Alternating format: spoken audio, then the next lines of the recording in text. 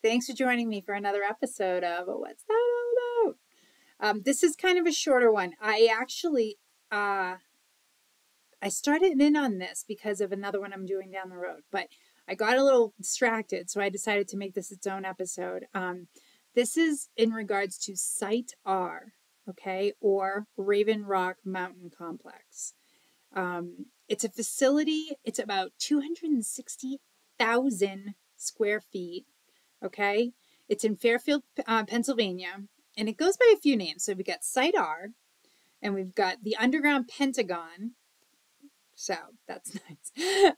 Harry's Hole. I hate that one, but it's after President Truman's.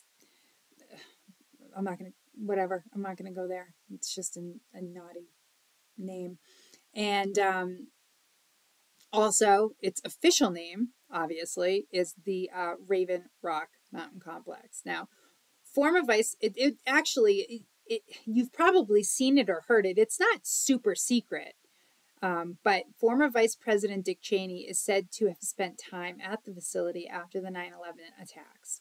In 2017, a journalist and author, Garrett Graff, wrote a book called Raven Rock: The Story of the U.S. Government's Secret Plan to Save Itself While the Rest of Us Die. What a great title to a book. I mean, my God. He's quoted as saying, Raven Rock is the place where nuclear war in the United States would begin. It is a massive, hollowed out, 3-story mountain. It's a freestanding city. It has individual buildings, and like I said, 3 stories. Unbelievable. I'm some of the picture. I know I'm putting up some pictures. I don't know, like if you can really see them very well. It's insane. First of all, 260,000 square feet. That's nothing to scarf at. It has everything you would need. It's got a fire department, a police department, medical facilities, dining halls. They serve 4 meals a day. It's a 24-hour facility, but 4 meals a day? What's the 4th? I would love to know what that is. Snack? I don't know. But it got kind of mothballed. Like it got sort of like put on the shelf in the 90s. There wasn't really a lot of use. It wasn't, they didn't make updates to it. They didn't do this, that. But when the September 11th happened, oh, you better believe they not only did it regenerate, and it was ready to go. I mean, when Cheney got there, it was still in high working order. But since then that happened, they have put a lot more expansion money, probably money that we don't know anything about. What is it they say in Independence Day? $500 for a hammer, something like that. So we probably bought a lot of hammers as the American public. But it can hold up to 5,000 people in case of an emergency. I wonder who those 5,000 people are. I bet you I don't know any of them. In 2019, okay, a Russian state television broadcast included Maryland's Fort Ritchie in a map of potential military targets that also included the Pentagon and Camp David.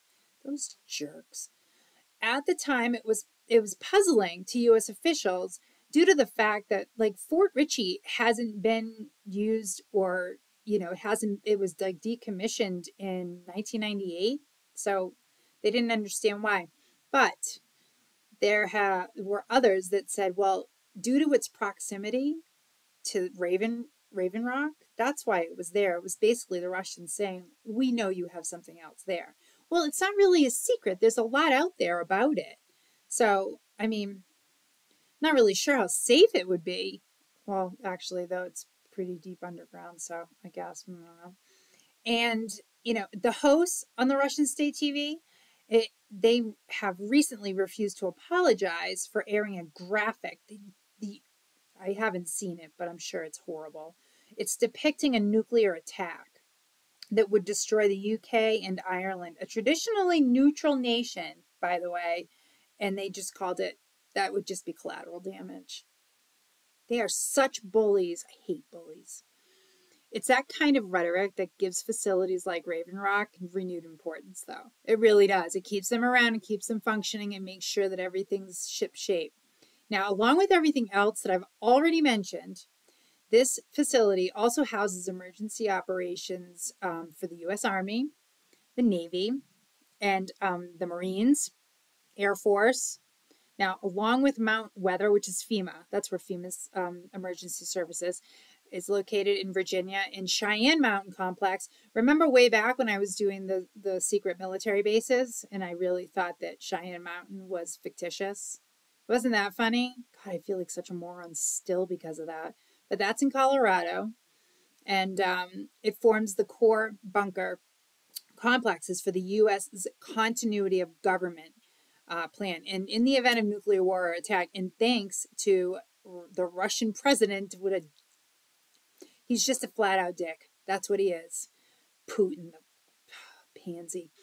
And the latest claims of warning of using nuclear type weapons, you can be sure that Raven Rock and of the likes of the other military bases throughout our country are locked and loaded and ready to go.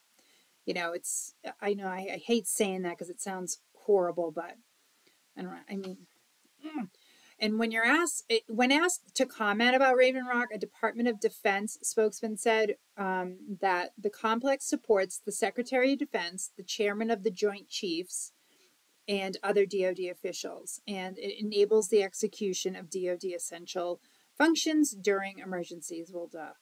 So I noticed that he doesn't say in case of emergencies.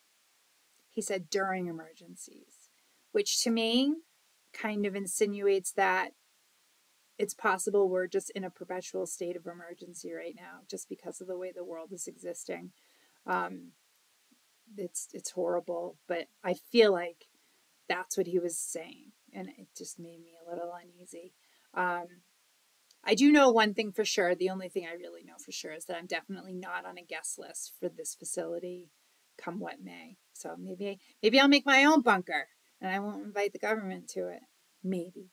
No, I won't. My husband might, but I don't know. But if you enjoyed this video, it's short and sometimes they're going to be like that. I just wanted to let you know about this place because I thought it's pretty cool.